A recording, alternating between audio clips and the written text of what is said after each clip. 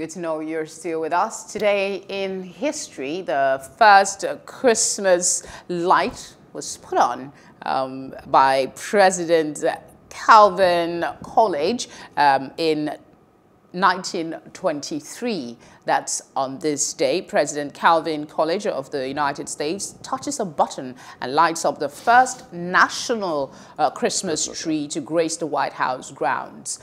Not only was it the first White House community Christmas tree, but it was the first to be decorated with electric lights basically. And then several music groups performed at the tree lighting ceremony, including the Epiphany Church Choir and the U.S. Marine Band. Let's take a detour here and talk about the first indoor Christmas tree. According to the White House Historical Association, President Benjamin Harrison was the first president to set up an indoor Christmas tree for his family and visitors to enjoy as way back as 1889. It was decorated with ornaments and candles. And in 1929, First Lady Leo Henry Hoover oversaw what would become an annual tradition of decorating the indoor White House tree. Since then, every First Lady's duty included trimming the White House tree. Let's go back to Coolidge now. The inauguration today was the inauguration of the first outdoor national Christmas tree, and it initiated a tradition that has been repeated for every administration since then.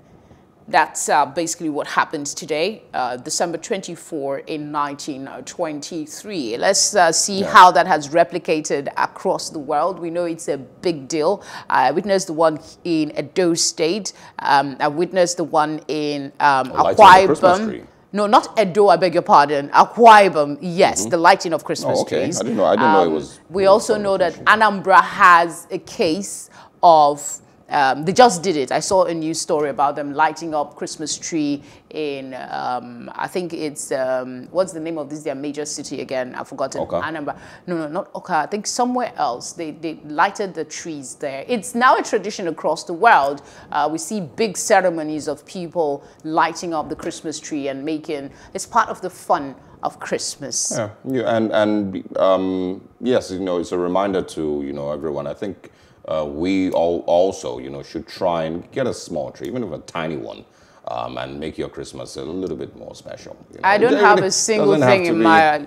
it's just me that's seeing it now. Why should I put plenty? Just come and see it as, oh, happy Get yourself Christmas. a Christmas But if you can, get yourself a Christmas tree. It's nice. It amplifies the ambience in the environment and just gives you this happy feeling. So today, we needed to just mention the fact that in the U.S. in 1923, President Calvin touches a button and lights up the first national Christmas tree outside. I guess we'll get to hear the day that turkey, setting the turkey free for Thanksgiving, issues the will Thanksgiving come up turkey. eventually. We should talk about that sometime. Yes. We will know one day in history. All you need today is stay with Plus TV Africa. Will give you things like that. He was I would also mention he was the 30th U.S. president. And I think we're currently in 45, the 45th U.S. president. So yeah, and this is in 1923. All right. Also today in history, now we're moving to maybe a little sad story. This is now talking about the Nigerian Civil War. It was on this day in 1969 that Nigerian troops captured Umuahia. It was just about 15 days before the Biafran surrender. It was, still in Nigeria's history, one of the most painful eras of our history from 1967 to 1970. The war basically was at a, sort of a stalemate before this part, because troops had tried to capture many towns. The Biafran soldiers had fought back a lot of times. They really were trying to get a hold of Owerri at that time. But Owerri was one of the most difficult places for them to capture. But I think it was Olusegun Obasanjo and his battalion of troops, about 10,000 of them, that did the work at that time and eventually invaded Owerri in September 1968. I think this was just 15 days to the end of Yes. the war. Biafran So surrendered. Owerri was in 1968. It was eventually captured in 1969. And then December 24th, Umuahia was then captured in Abia State. 15 days after Umuahia was captured, the Biafran soldiers surrendered.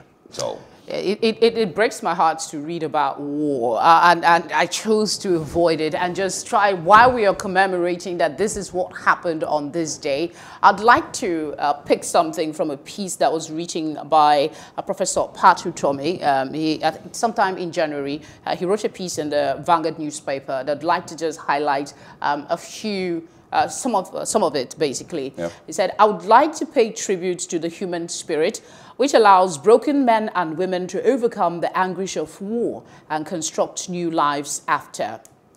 With the Nigerian Civil War, there were saints and sinners, and there were heroes and traitors. We still have that today. Let me also highlight some other things. That piece was very engaging. It's published in the Vanguard, January 2020. It asks the question, why Nigeria continues to wobble so badly in spite of experience that should be driving it forward, and what can be done about it. Now, there's this part that you really might want to pay attention to. He said, merit must matter. He is of the opinion that the Nigerian essence sadly has become about the democratization of mediocrity. Affirmative action that some are educationally backward, he went on to say, has been abused and has devalued the Nigerian way and its institution and made corruption the purpose of public life.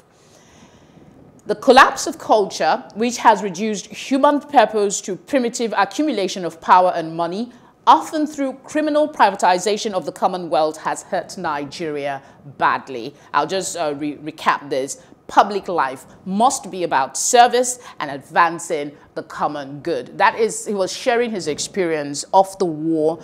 He was still quite young when the whole thing was going on. And basically anybody, it doesn't matter how young you were, experiencing war would never wish it, even on their worst enemy. So Nigeria is at the brink of so many possibilities. We don't want war to be a part of it. So we must continue to work to keep this Nigerian dream, find out exactly how we can be together. We shouldn't shy away from tough conversations. The Nigerian Civil War is not something that must be repeated in this country. We must work together to ensure that doesn't happen. And I like, that you said we shouldn't shy away from tough conversations. I like it because I've noticed that the Nigerian Civil War and the Biafran War is something that is sensitive to, too many people to talk about. Some don't want it spoken about. Some need their stories to be told. Some, are always trying to, hush every other person who tries to bring up this conversation. But we should get to a place as a nation where we accept the failures of both sides during, 1967 to 1970, accept, the places where people actually committed war crimes, accept the places where there should be national apologies, if possible, towards the Southeasterners. There is, every now and then, Nigeria goes to Rwanda to, take part in their memorial and their remembrance of the Rwandan genocide. But it did happen in Nigeria. 1 to 3 million people lost their lives. There's been conversations, to be fair, they continued. I think this was written in commemoration of the 50th Biafran War. It's now called the Biafran War because we know that there were a lot of people that died from starvation. Yes. 1 to 3 million, according to figures. And Oyeka Owenu, there is a track on a jingle on Plus TV Africa that has her speaking that she is angry with our leaders, and that anger needs to be translated to action to rebuild this country. Let not the dead be in vain. Those that have bled for this country, people like that were assassinated as well, that could have helped build this country. We talked about that yesterday. Bola Ige, let their deaths not be in vain. And the mentality, the emotions towards the Southeasterners also needs to be worked on. I'm from Edo State, so I'm not, I'm not from the East, but I lived there for about 10 years or even more. And I still see Nigeria today still almost having the same emotions and mentality towards the Southeasterners. They still use, you know, the Southeast and the Igbo people as pawns during social media battles. You know, there's still some very, very negative tweets. But it depends on where you're looking at it from. Some would say that yes, there are issues to be resolved, but we don't help matters with the way we conduct ourselves. No, Let's talk about IPOB, for instance. It's been banned as a terrorist group. Let's talk about some of the agitation. Igbos killing themselves over fight for supremacy. Who leads? Nnamdi Kanu is not in this country. He is somewhere else, but he is still pressing buttons. So when we prioritize the nationhood of a particular people beyond personal interest and work in that direction, knowing that if you kill somebody, whether the person is Igbo or Hausa, so long as that person is Nigerian, yes, you are killing what makes us. I agree. There's unfortunately not, you know, the time to keep talking. You know, this is one conversation that is unending, but we have to pause now. Today in history, two things happened. One on the chariot side, the president of the United States at the time, Calvin Coolidge, put on the light for the outdoor Christmas tree at the White House. And also on this day, the invasion of Umuahia during the Biafran war on this day. I think it was a period of 3 days, but...